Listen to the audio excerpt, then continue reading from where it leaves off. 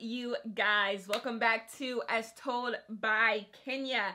In today's video, I want to talk about some TV. Tuesdays are always my TV video, and I watched two shows over the weekend that I want to come discuss with you, and I want to talk about Portia and her man and everything going on with that. But first, I want to talk about the show that has quite literally changed my life. Traitors US. I know Traitors goes on in other countries. I don't care about that. I am only talking about Traitors US that comes on Peacock.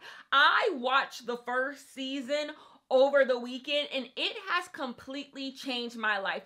I want to start by just saying this is quality television. I am a reality TV show buff.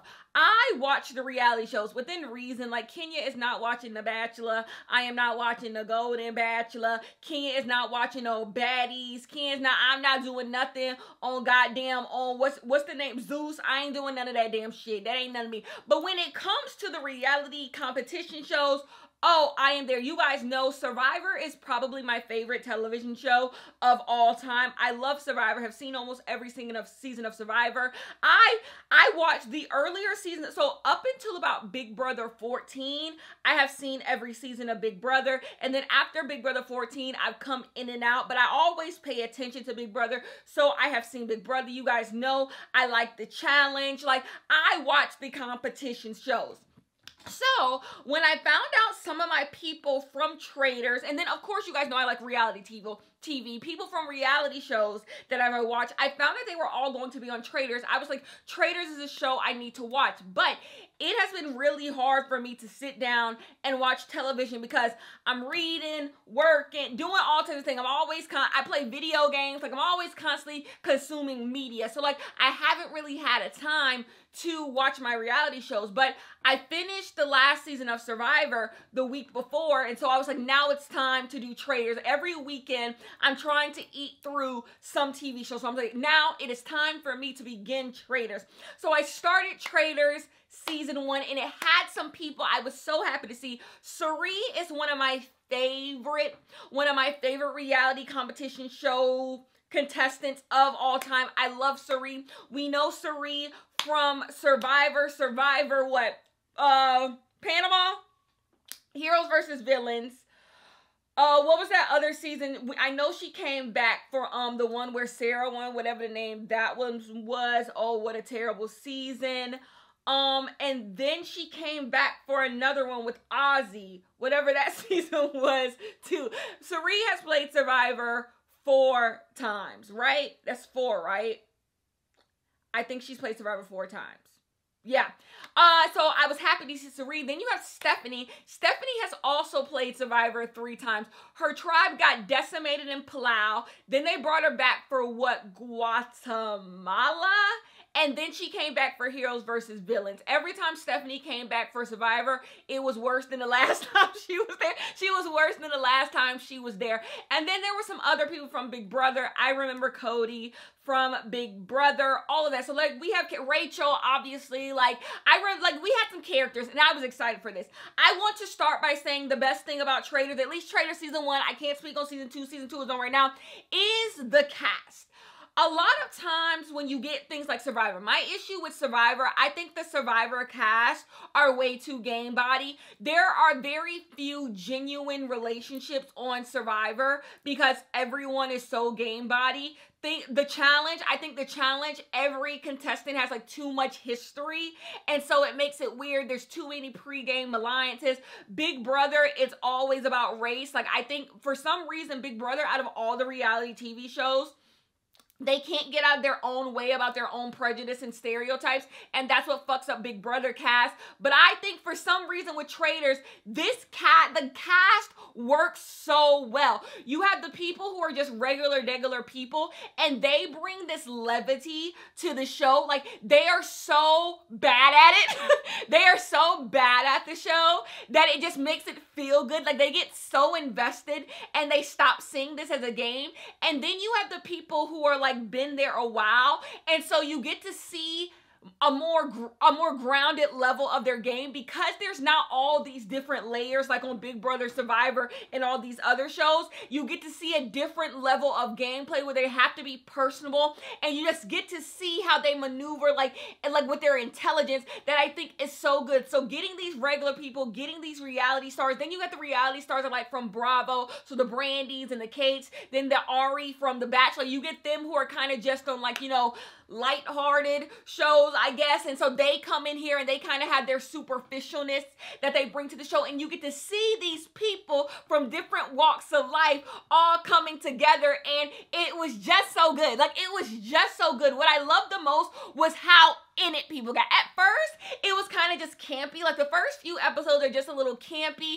You can kind of see that, especially on the first season for the US one, people are like, how is this gonna go? How is this going to work? You could see everyone wasn't fully sold, but after like the third traitor gets kicked, like the third faithful gets kicked off the show, you can see they like, we gotta figure this shit out. People are getting mad that they're being called a traitor. Spoiler alert, the best traitor kick out was the Shelby kick out, because what this show does is it plays on your own it plays on how you view people. It plays on like hive mentality. That's the social experiment of Traitors. It's like a hive mentality thing. Like, are you willing to go against the grain? And the Shelby kick out was so interesting because they only thought Shelby was a traitor because she wasn't hanging out with him.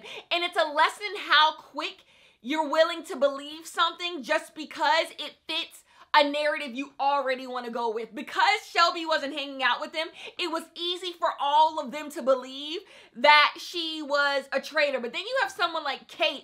Kate hates everybody, so she's hanging out with Shelby because she don't want to hang out with the rest of them. And she doesn't believe Shelby's a traitor because it's just like, she's not blinded by the same bullshit they're blinded by.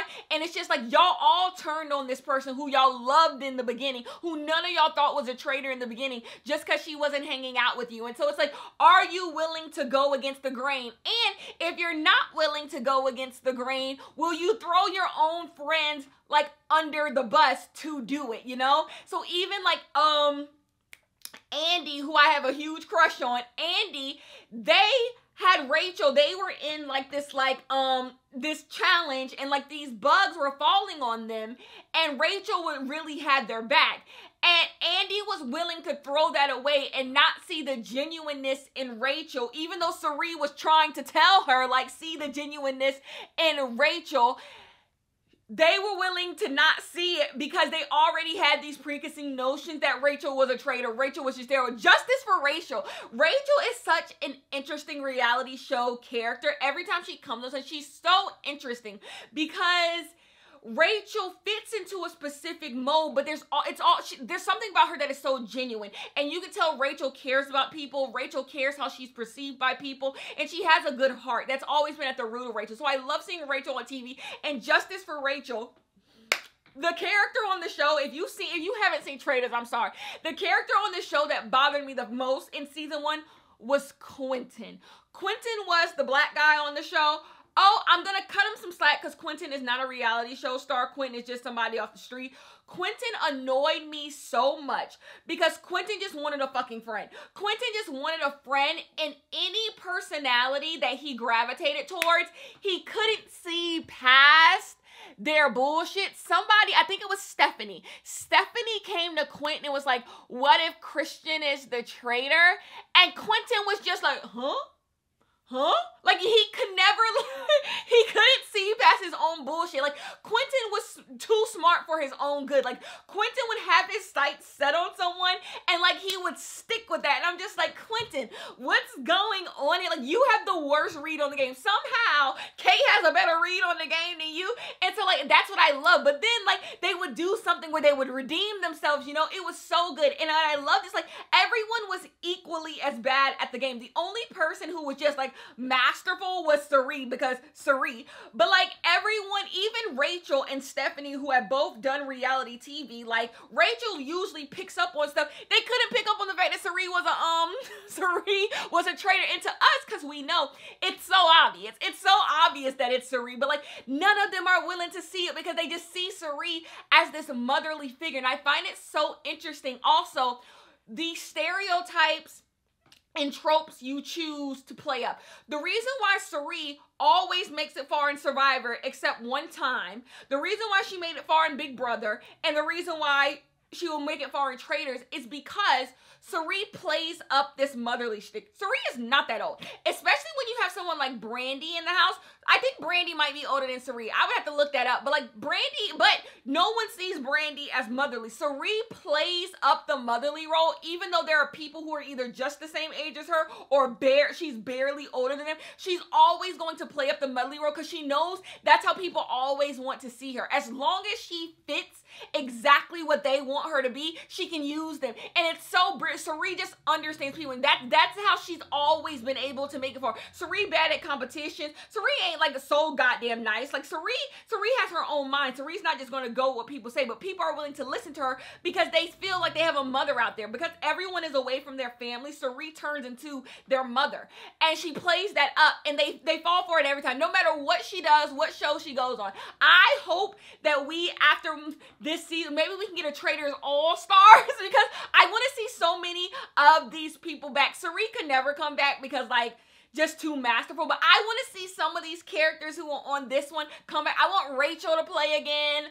Like I can't wait to watch season 2 next weekend. I just enjoyed myself so much. The competitions became so good. At first I was hit or miss on the competitions. Eventually that's so good. Jeff Probst needs to take some notes.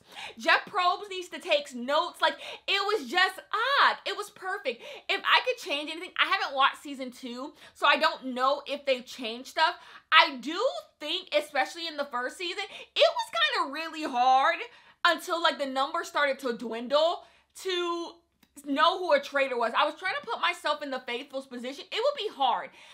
I think now if you watch the show, like the guy kept saying, like, notice the patterns. They were so focused on stupid shit that they weren't focused on big shit. Like, notice who people are voting for. Christian and Cirie never threw anyone's name out, yet they were always on the right side of a vote.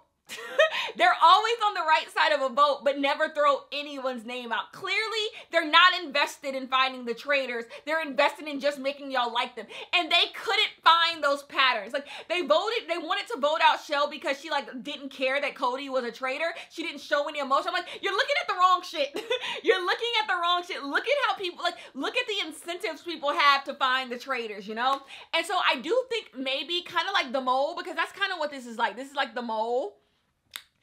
On the mole, during the missions that they do on the mole is actively trying to sabotage the mission because the more money they don't get, I think the mole gets. That's how it kind of works that way. It's weird, but I think that's kind of how it works. I think there should be something like that with traitors where, like, you get to see the traitors, like, trying to sabotage them, trying to, like, not give a damn about the mission. So, like, you could, like, focus on people, what people are doing, the little things, but that could be me, like, trying to make something. The show is already great. The show is already great. I enjoyed it. Yes. Let's move on to Love is Blind. So I watched Love is Blind. Let me pull up all of the people. So you have, what, 4 couples, 5 couples? I don't even know. I'm thinking about, I don't even think I finished last Love is Blind season. It kind of got snooze fest for me. So I didn't finish last Love is Blind season, but I am going to finish this Love is Blind season because this Love is Blind season, ooh, we got some drama here. So the couple everyone is talking about is Chelsea and Jimmy. Here is the thing. I'm upset that the conversation has turned into Chelsea's looks because of the Megan Fox thing, because Jimmy is no catch. I'm not trying to be mean, but Jimmy is no catch, and Jimmy don't deserve Chelsea or Jessica. Let's be very clear. So I'm mad that everything has turned into people saying, like, Chelsea's not attractive, because it's like, Jimmy?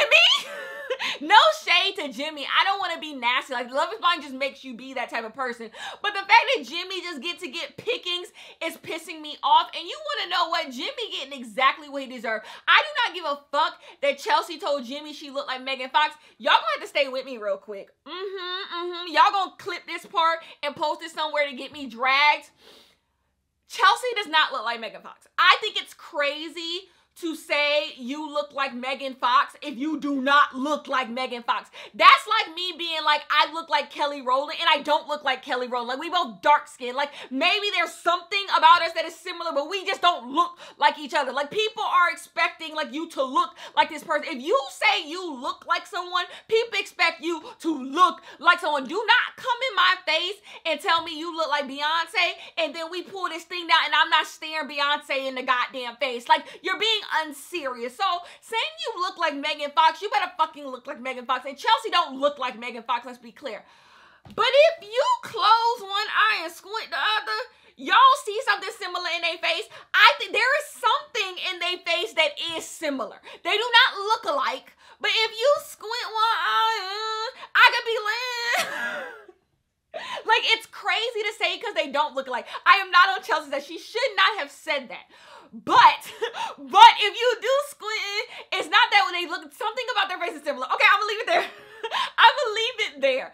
But when she said that, Jimmy already had this idea in his head that she looked a certain way, and that's why he was willing to cut Jessica off.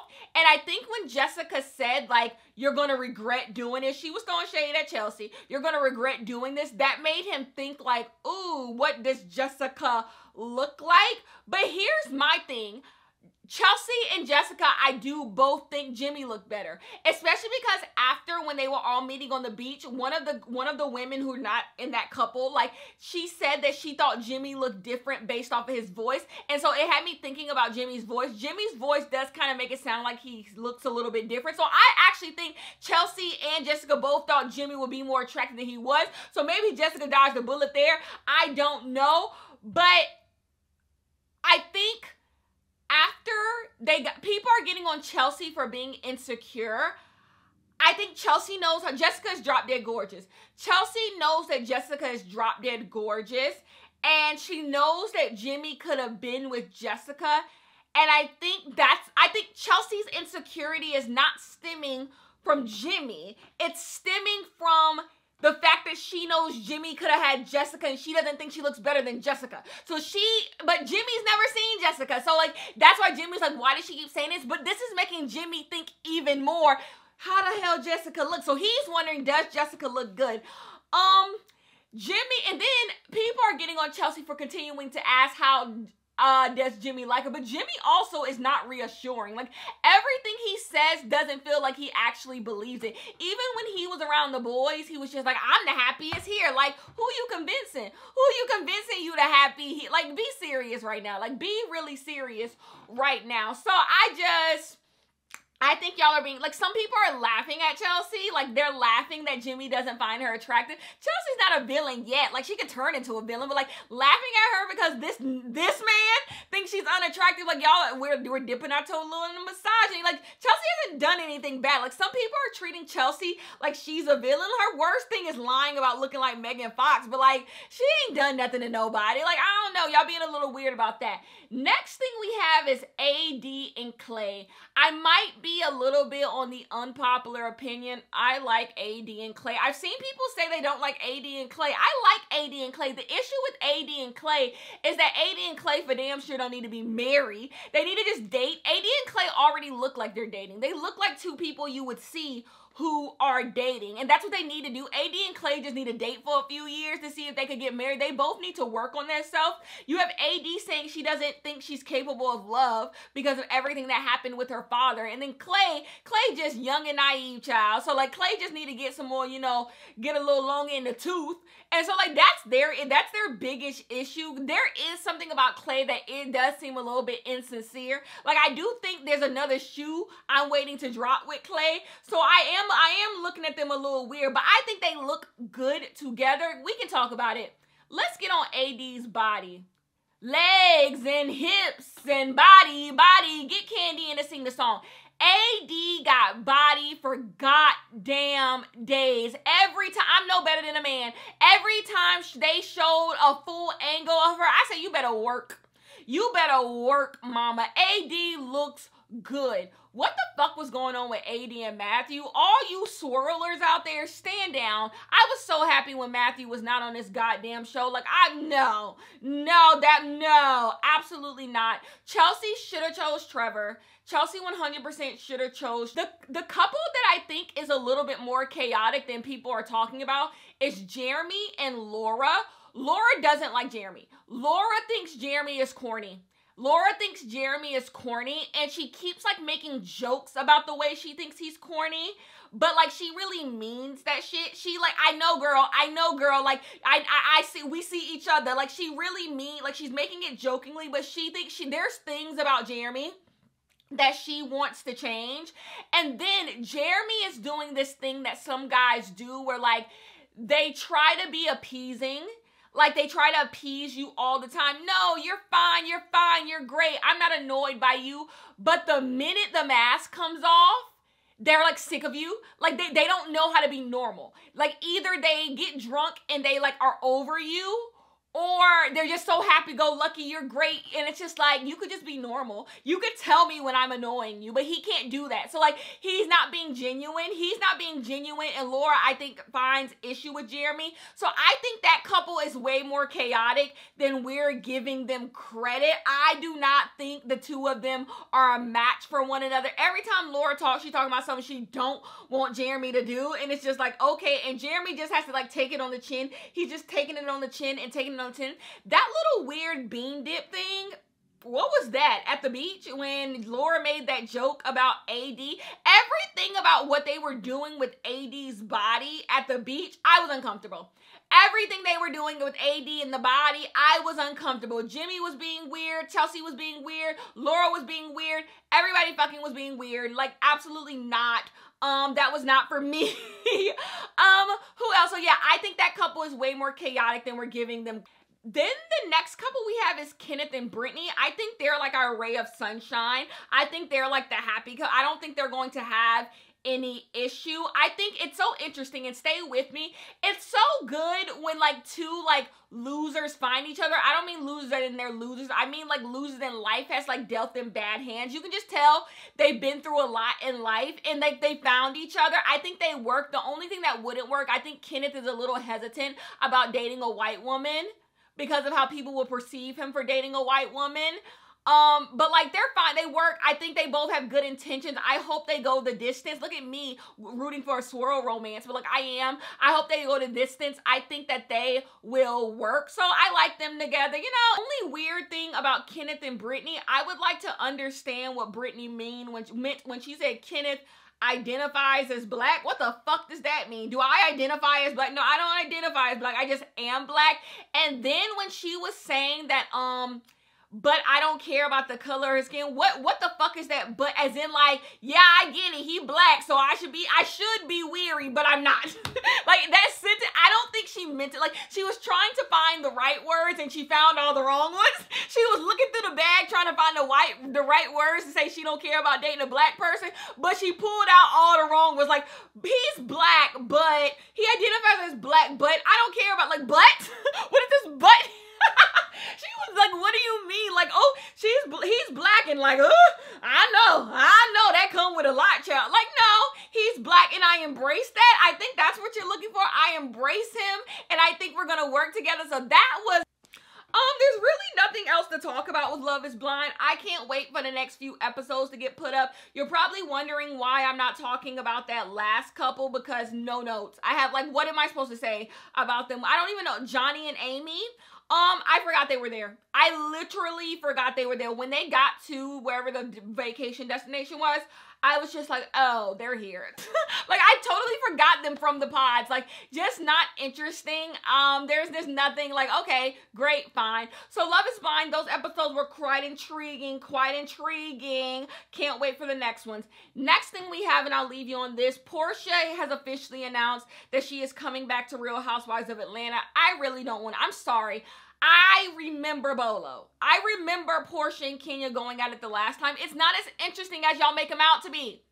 The only thing interesting about Portia coming back to the show, I do want to know what's going on in Portia's life. I genuinely want to know what's going on in Portia's life. Now, did y'all catch that tea about the stuff coming out about Portia's husband? So Portia's husband keeps getting denied citizenship because of some crimes he allegedly committed back during the Reagan administration. Here is the thing. I am not about to sit up here and call Portia's man out of his name for some crimes he committed in the 80s. Like, that's just not my ministry. I'm sorry. And I'm also not invested in, like, him. Like, I don't know. I hate when, just for the sake of gossip, people start to invest in, like, the like immigration system and people being deported and people like that's not me. Like, absolutely not. And like, he was trying to make his way in America and was doing strange things for change. Like, who's to say who Simon is as a person in 2024 is what I'm saying. And like, that being the thing that is holding up his citizenship, like, there's something in there that's actually like really nasty, because the fact that he was married to Fallon, married to Portia, and I think been married before then, I don't know, he should get citizenship based off of that. So like, something in there is nasty anyways, and I refuse to like align myself with the nastiness of the immigration system because I want tea on Portia. Like, that's just not me.